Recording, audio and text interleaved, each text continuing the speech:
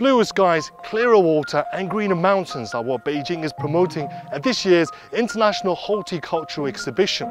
And all these for a green development concept that Beijing believes can unfold across the world. But could this expo tell us just about how far or how near we are to a greener future? Let's find out.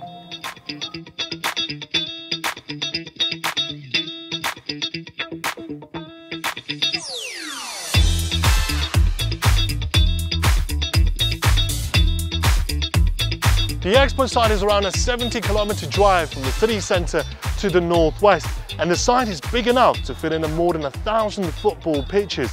That's huge. And interestingly, the site is planned out across a one-core, two-axis, three belts and a multiple zones layout, which provide the visual characteristics of the expo. And with 110 countries taking part, Lucas Zoholt and Leah Kottflieg are the foreign hosts at the German pavilion showcasing a greener future. Our whole inside expedition shows basically the history of green development in Germany in the last 100 years, and it starts in the 1960s and goes until 2060. So that clearly basically the reason why we do this, because it's still 40 years in the future, 2060, is because the whole journey isn't complete yet, right?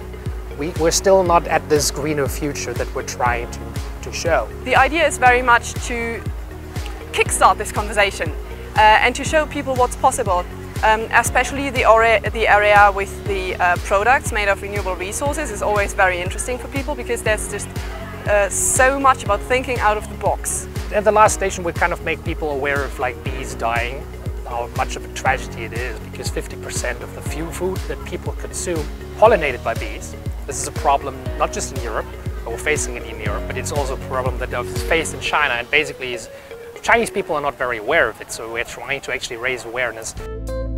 Besides demonstrations, countries are also promoting their national products. They say China is an important market that is continually striving for greener and ecological products.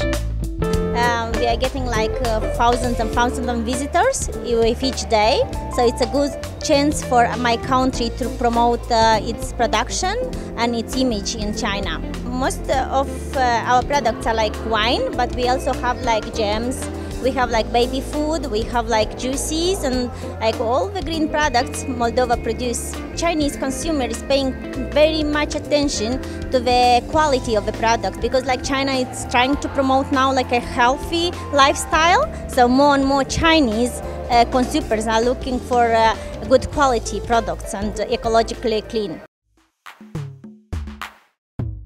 After going around most of the expo area, it's hard not to feel impressed by what's on offer. The scale of this expo project is something to be inspired by, especially considering that it was built from scratch. I mean, think about the hours spent planning, plotting and building it.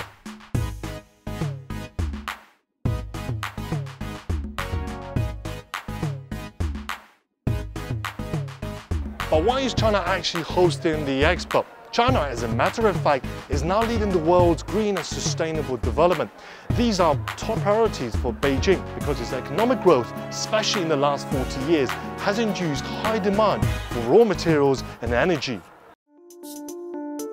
And a recent report from the Organization for Economic Cooperation and Development says ecological challenges may eventually limit China's further economic development.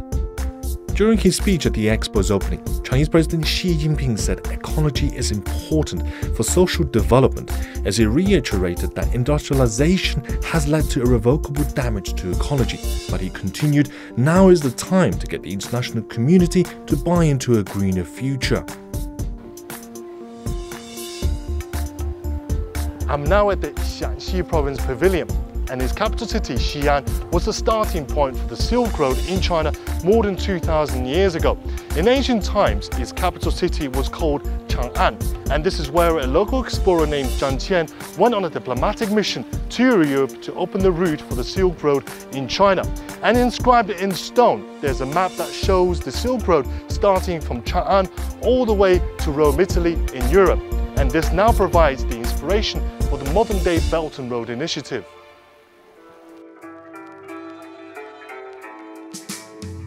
And as the birthplace of Chinese culture, the Xianxi Garden is taking on the theme of building a homeland with a green Silk Road, and through a combination of landforms and sketches, with curvy mountain massive, with modern landscape materials, with horticulture and roof greening technologies, they are showcasing President Xi's hopes for a greener BRI. But why is China considered the leader of this green movement, especially given that China is the world's largest consumer of coal and the second largest of oil after the United States? I mean, it produces more carbon dioxide than any other country. In 2017 alone, China spent almost $133 billion on cleaning up its energy system, and in recent years, China spent more than the US and the EU combined to reduce its over-dependency on fossil fuels. The International Energy Agency says by partly rebalancing its economy away from energy-intensive industries, China has 1/3 of the world's wind power, a quarter of its solar capacity, 6 of the top 10 solar panel manufacturers, and 5 of the top 10 wind turbine makers, and it sells more electric vehicles than the rest of the world combined. Despite the advances, non-fossil fuel energy, mostly hydro and nuclear, only account for 12% of China's total energy mix, and questions are being asked whether Beijing can become self-sufficient to cut down its over-dependence on coal and oil. So far the story goes like this: electricity generated from solar power is now cheaper than coal-fired plants in 11 Chinese provinces, including Beijing. And along with wind power and electric vehicles, they are set to reach cost efficiency as early as 2021. And from now, that's within 2 years. But could China actually succeed? Green development is nothing that any country can kind of do on its own. It's a global problem that needs a global approach, a global solution. But interestingly, there is a cause for optimism for other countries to support China in its quest for a greener future. The country's so-called eco-innovation policy started way back in 1949.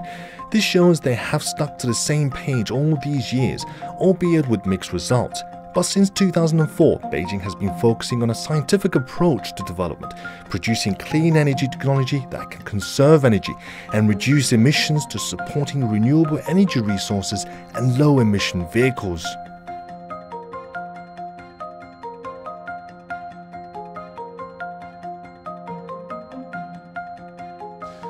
Right from the get-go, the expert has been making me think about the possibilities of a greener future. This has been an informative experience.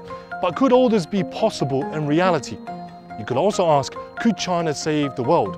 Well, whether you're a yes or a no, by backing Beijing's efforts, people will at least be showing their support for a cleaner planet rid of climate change. I'm Josh, stay tuned with China Matters.